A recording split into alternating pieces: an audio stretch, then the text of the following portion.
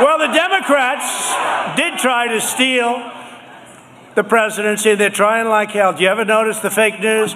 Today he's appointing his this, his that, Sonny, his Secretary of Agriculture, Sonny. I like Sonny. We want Sonny. He was a great governor here for 8 years, right? You would have solved this problem in about 2 hours, Sonny. He would have said, let the legislature open, let the vote, let us be transparent on signatures. I think that's okay. But we're working hard to ensure that it doesn't happen, and now they're trying to steal these 2 important Senate seats from Georgia.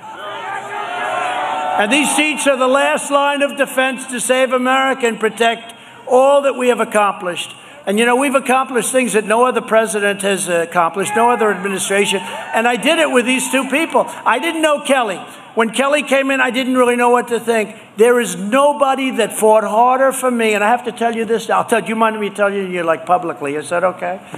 There is nobody. David understands this too. She fought. What a trooper. She was so tough and smart. She even went against Mitt Romney. She didn't like Mitt Romney too much.